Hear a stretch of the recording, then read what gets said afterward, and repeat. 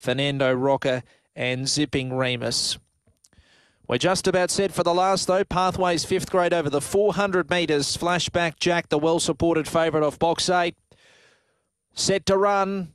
Ready, race 10, and away, Flashback Jack away, midfield, speed the rail, Stonewash, there's Flashback Jack, musters quickly and takes over. They were followed by Newler's Biscuit up to 3rd, then Boom Boom, One Fine Filly, Willback, Twist and Shake, and then Painter of Light, Toppers the one last of all, rounding the turn, Flashback Jack in front, left the fence, Stonewash to danger the inside, Flashback Jack kicking from Stonewash, Flashback Jack wins the last, 3 lengths beat Stonewash, up for 3rd then was Newler's Biscuit, and then came One Fine Filly from Boom Boom. Out wide a Twist and Shake from Painter of Light, Toppers the one, and the time is around 22:80.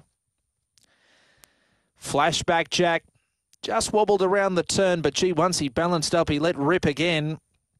He's come clear to win easily there.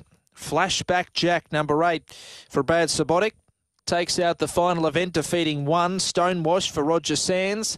6th, 3rd, Newler's Biscuit for Raymond Walters. 2, 4th, Boom Boom. Interim numbers 8162.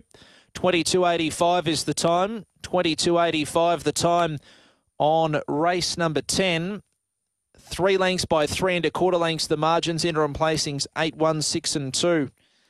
816 and 2. So 8 the winner, landing some good bets. Flashback Jack 420 to 250. Defeats 1 Stonewashed. 3rd goes to number 6 Newler's Biscuit.